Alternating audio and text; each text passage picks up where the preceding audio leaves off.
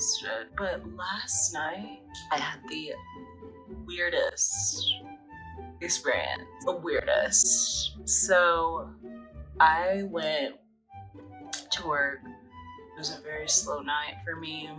I came out with like $183, I think.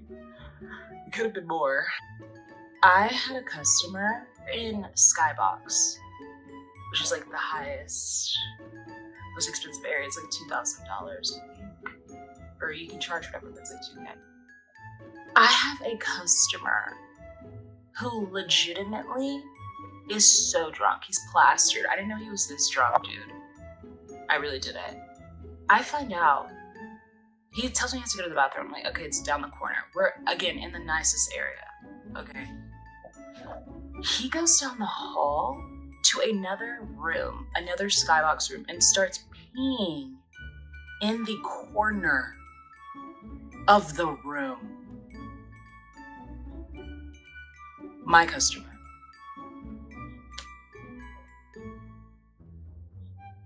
Traumatized, devastated, horrified, embarrassed, mortified. The woman was too stunned to speak. Mortified. I literally go out to check up on him, and I'm like, what is he doing? You know, I'm like checking on him. I literally walk out, and he's being escorted out. And I'm like, wait, what happened? He's like, the manager tells me he's peeing in the corner. I was like, you're joking. Oh my God. What? Who does that? Who? How? Why? I've never been that flexible in my life. And I don't think, peeing on yourself is one thing, but if your brain is like, okay, I have to pee, right? You're obviously not that fucked up. You have to pee that badly, and you're that fucked up, you just piss yourself. What the fuck is wrong with you? So that's how my night went. That's how it ended.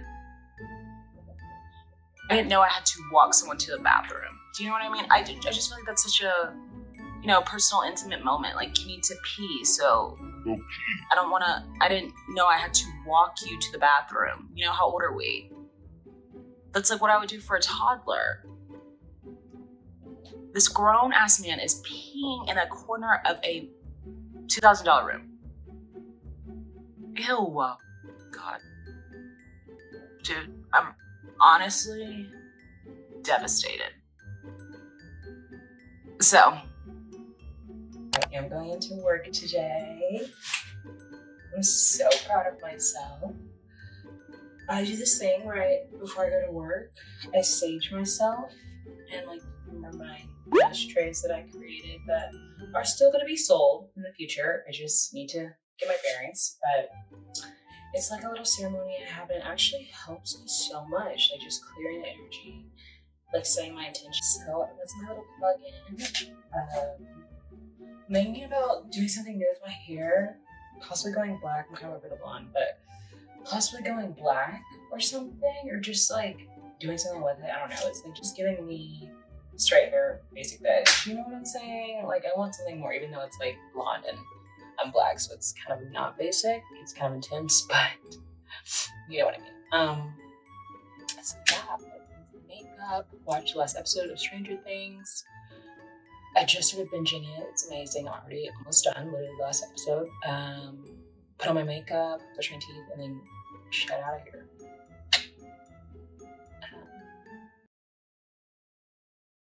Update. It has been probably like 12 hours since I found out I was deactivated from my favorite club. I called a few times and I messaged the manager. Basically, I have learned a big lesson. I wasn't tipping them enough, and there were a lot of girls and not enough customers for the day shift, so they had to make cuts. They cut me. It is very political. You know, I did my crying earlier just because, literally nothing is guaranteed. Also, another tip is to basically keep your head down. Don't make yourself a target, like I did. On numerous occasions, I've definitely made myself a target. Sucks, dude. I love this club so much. I'm gonna re-audition eventually. I'm gonna have to have stronger stage performance, take classes.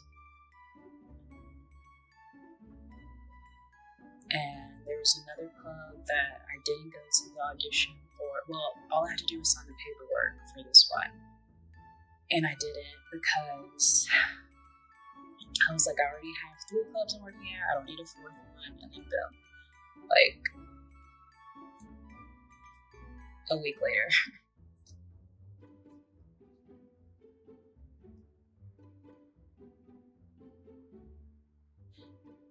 Really get it. But I'm so sad because I've been hyping this place up. And like, I literally have gotten so many people interested in going. And I got fired. I mean, it's just the game. Money talks at that club. At any club, honestly, but yeah, money is what everyone is wanting. They don't really. I say that this club cares more about the girls, but still, like, they want their money. They want their cut, or you're getting cut. You might as well make some type of connection with the managers so they don't do that. You can always get your job back.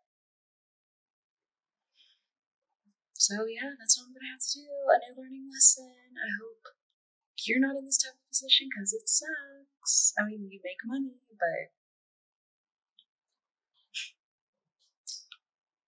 there's always something that you have to prepare for that you don't see coming with this. So